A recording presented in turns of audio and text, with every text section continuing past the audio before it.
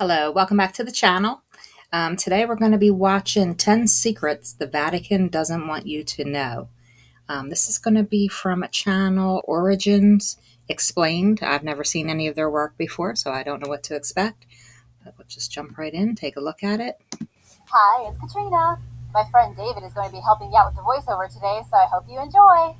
Number 10. Missing Books of the Bible. In the year 1684, the Vatican removed 14 books from the Bible.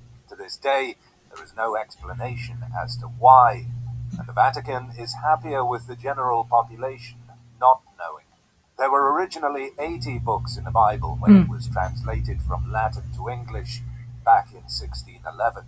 These days there are only 66. The missing books are known as the Apocrypha, which in Greek means hidden.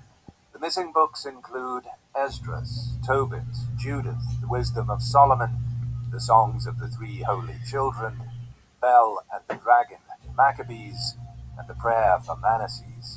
Even stranger is that Jesus' name was spelled Iesus before these 14 books were removed. The church changed the pronunciation and spelling. If they had never changed anything, you'd pronounce Jesus' name as Yahushua. Why were these mysterious books removed? There are many theories. Some say the contents of the books didn't fit in with the Roman Catholic Church's narrative, and so they were simply taken out. Some believe they made the Bible too long and too confusing, so they were removed. But there is no real answer. None of the books were particularly nefarious, and they don't seem to include any secrets. But for whatever reason, Well, then somebody must have a copy if they know what's in them. Remove them from the Bible so that the Word of God was exactly what they wanted it to be. Number 9. Sounds about right. Alien influences. Russian professor Genrikh Ludwig allegedly gained access to the secret Vatican archives in the 1920s and came upon some extremely disturbing information. Before I keep going, keep in mind that this has never been 100% confirmed. The story has been circulating for nearly a century, but we don't actually have the evidence that Ludwig was inside the secret archives. The story goes that Ludwig was allowed into the archives, where he discovered over 53 miles, 85 kilometers of shelving and 35,000 volumes of catalogues. There were documents from over 12 centuries of European history. While he was browsing through the seemingly endless corridors of ancient texts, he started finding things that didn't make sense. There were papers that discussed how aliens had influenced all the most ancient civilizations of the world, from the Egyptians to the Mayans.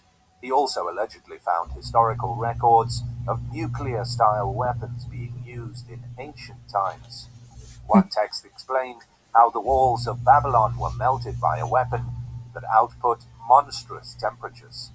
The professor was never able to leave the Vatican with these documents, so conveniently for his story, no one except him has ever actually seen them. Still, it's interesting that the information about aliens visiting ancient societies and helping them to progress does fit with the known evolution of society. In the 4th millennium BC, the Sumerians went from a bunch of primitive hunters to building walls, laying down irrigation canals, and coming up with a writing system. It could very well be that the aliens helped them, and that the Vatican has known about it all this time. Then again, Professor Ludwig may have just been generating a hoax. Number 8. True. The Antichrist. In 2010, Reverend Gabriel Amorth was 85 years old. He was also the chief exorcist in the Vatican, with a history of treating over 70,000 cases of demonic possession. Wow. He had a small office on the 3rd floor of Vatican City, where he operated as a very real exorcist for 25 years. In an interview with the Italian newspaper La Repubblica, the Reverend defended his work and freely admitted that he believes the devil is a pure and invincible spirit of evil. He also told the reporters that the devil can speak many languages, he can transform himself at will, and he can stay hidden when necessary. The very fact that the Vatican has sanctioned over 70,000 exorcisms is pretty Crazy. shocking, but perhaps even more shocking is that when the Reverend discussed an attack by the devil in 1981, Gabriel Amorth claimed the devil infiltrated the Vatican and tried to directly attack John Paul II. And then in 2008, the devil got back into the Vatican again and possessed a Swiss-Italian woman named Susanna Milo. On Christmas Eve, she attempted to push down Pope Benedict XVI, but was foiled by the pontifical Swiss Guard. She went back the next year on Christmas Eve during midnight mass and knocked the Pope over. It's very likely that Susanna was just suffering from some kind of mental illness, but according to the Reverend, she was a servant of the devil. The Reverend passed on in 2016, leaving behind a rather bizarre legacy of demonic paranoia in the Vatican. What do you think? Was the woman genuinely possessed? Number 7. So I think a lot of the so-called possessions are mental illness. I don't know how you guys feel about that, but that's how I feel. And we've looked at some other videos, or at least I have. I don't remember if I did it on this channel or not. But where your family has killed one of their family members because they became convinced that their family member was being possessed by, an evil spirit or the devil or whoever. And they wound up starving them, torturing them to death, whatever. And really, they needed help. And it's a shame. And I don't know. There could be such a thing as possession. That could be real, but I doubt it was real in 70,000 different cases. That's just my opinion. You feel free to leave your opinion in the comments. The 3 Secrets of Fatima. The Vatican may look like a simple religious organization from the outside. I don't think it looks simple. But they are a lot more mystical than people realize. They have their prophecies and their secrets, most of which they would prefer outsiders to not know about. The biggest prophecy of all was delivered on May 13th, 1917. 3 young Portuguese shepherds were visited by an apparition of the Virgin Mary. They were visited 6 times between May and October. Throughout these visits, the Virgin Mary gave the children 3 prophetic secrets. These secrets were apocalyptic visions of the end of the world. After hearing about how the Vatican believes they're under constant attack by the devil, it should come as no surprise that they take these secret prophecies very seriously. Lucia Santos became the speaker for the 3 shepherd girls. In 1941, she finally revealed to the Vatican 2 of the secret prophecies. They were written down and taken away. In 1943, the Bishop of Leiria asked to reveal the 3rd secret, but Lucia refused. She said she didn't think God was ready for her to unveil the secret just yet. But later that year, the bishop had enough and ordered that Lucia write it down. She did, but sealed it in an envelope with directions not to open it until the year 1960. The first secret was revealed by Lucia in her memoir, To Be a Vision of Hell. It's pretty graphic and pretty terrible, and we don't need to go into it here. The second secret had to do with World War I and World War II. She predicted World War I would end, but that another war would quickly follow, should men continue to offend God. And in that, she was right. The third secret is hugely controversial. She gave a vivid description of the persecution of Christians in the 20th and 21st century, along with a vision of the apocalypse. But there are many who believe the Vatican did not publish what Lucia wrote, instead keeping her secret to themselves and making up something to satisfy the public. Number 6. UFO over Vatican City. In 2007, a mysterious orange disk was spotted hovering over the Vatican. Witnesses saw what can only be described as a silver-orange glowing saucer in broad daylight, hovering over the dome of St. Peter's Basilica. It was photographed, many different people saw it, and then all mention of it was gone. As quickly as it caught the attention of citizens around the globe, the UFO visiting the Vatican was out of everyone's memory. But that doesn't change the fact that it happened. Something strange and seemingly alien hovered above the Vatican for several minutes in 2007. The mystery is trying to figure out what it was and what it wanted. If everybody took photographs, where are they? It really was an alien ship, and it really was just lurking above the Vatican. We have to assume they knew each other already. It could be that the Vatican has indeed known about extraterrestrials for centuries. The ship may have been dropping off a dignitary to meet with the Pope. For all we know, the Pope himself could be an alien. But of course, this is all just speculation. Yeah. There was something strange in the sky that day, but nobody has any possible way of knowing if it truly did come from outer space. All right, let's see if we can Do you find a really think the photograph. Vatican is in contact with extraterrestrial beings? Let me know your theories in the comments, no matter how crazy they are. Before the end of the video. Number 5. The Lost Gospel. There is allegedly written evidence that Jesus Christ married Mary Magdalene and had babies. The evidence comes in the form of a manuscript from the 6th century when it was translated from Greek to the ancient language of Syriac. The manuscript allegedly tells the story of Jesus Christ as an adult, which is never discussed in the Bible. We see his birth and his death, but not the 30 years between. The manuscript tells a story of Jesus Christ as a sexual person who fell in love with Mary Magdalene and had some babies. This is obviously controversial for a whole lot of reasons.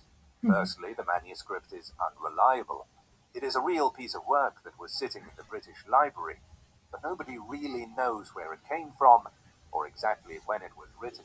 Also, the manuscript paints Mary Magdalene as the daughter of God and the co-redeemer of humanity. In other words, she was just as important to the story as Jesus. Oh, a woman? We can't be having that. With the Vatican, who wanted to whitewash Jesus and turn Christians into prudes. Many historians believe Jesus may have lived a much more human lifestyle than the Vatican wants you to think. Number 4. Profiting from hypocrisy. The Vatican prospers frequently from things they don't believe in. They have a long history of wealth, massive assets, and financial power and influence, despite being a religious entity.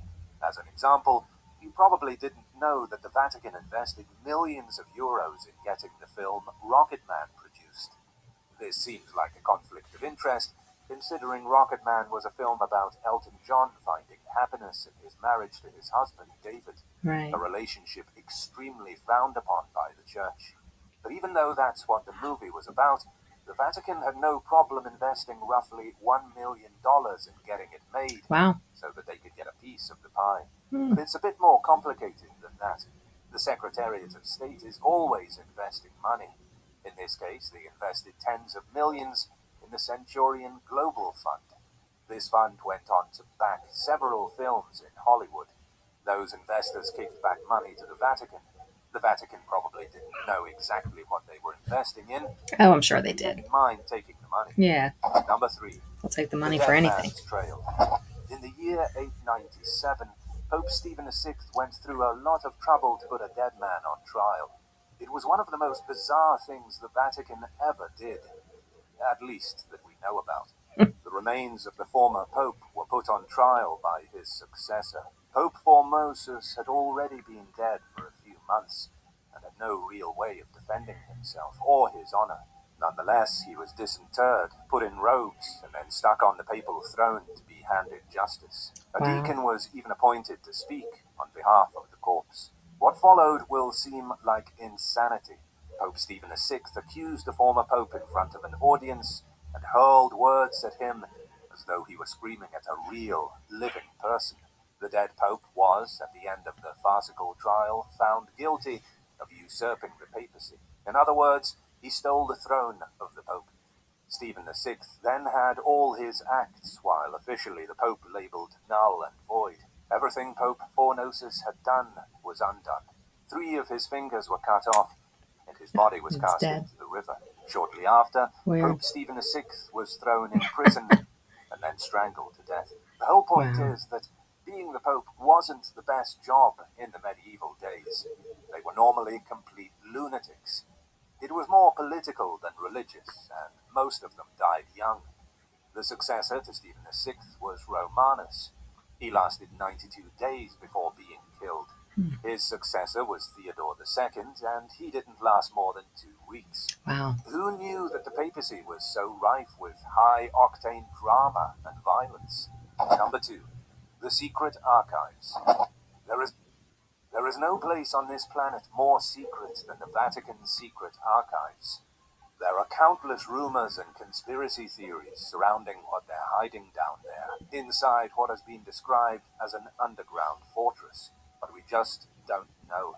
Everything in the archives is so secretive that the Vatican only allows entry to the most trusted scholars over the age of 75. This is undoubtedly so that even if the scholars wanted to spill the beans, they'd come down with dementia before they ever could. And while some say there are alien bodies in the archives and wild things like time machines, none of that is probably true. The truth is that the archives are full of correspondence relating to the Pope. They also hold treasure from the Catholic Church. And because this is the Catholic Church we're dealing with, they obviously don't want everyone gawking at their treasures. We do know of some artifacts being held in the archives. There's a letter from Mary, Queen of Scots, before she was killed in 1587. There are documents relating to the excommunication of Martin Luther. The transcripts from the trial against the Knights Templar are housed here. Anything important relating to the church over the past 1200 years can be found in the archives. But a lot of this stuff is sensitive material, and so the church is never going to let the public get a hold of it. Even if they appear to open the archives to anyone interested, it'll probably be a half-truth.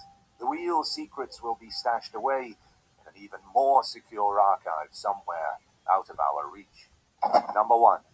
The highest crime rate. There's one thing about Vatican City that they don't advertise to the tourists.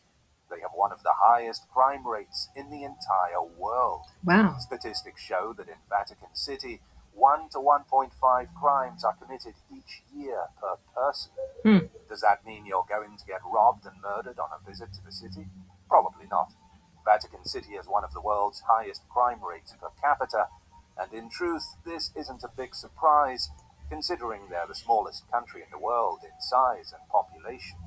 There are about 1,000 people living here, mostly nuns and priests, but it's not them committing the crimes. There are 18 million tourists who travel each year to Vatican City.